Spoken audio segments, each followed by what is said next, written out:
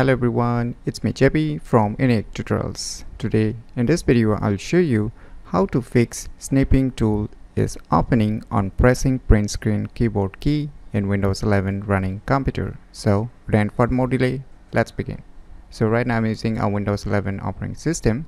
So if you're using a Windows 11 operating system on your respective computer, then you can follow these cool tricks. So firstly, let me show you when I press a print screen keyboard key on my respective computer keyboard.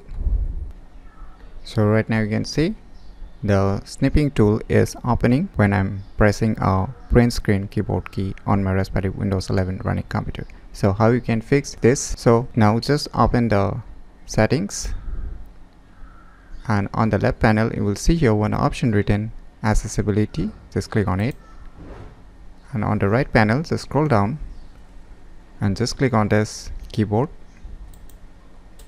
and now you will see here one option, use the print screen button to open screen snipping.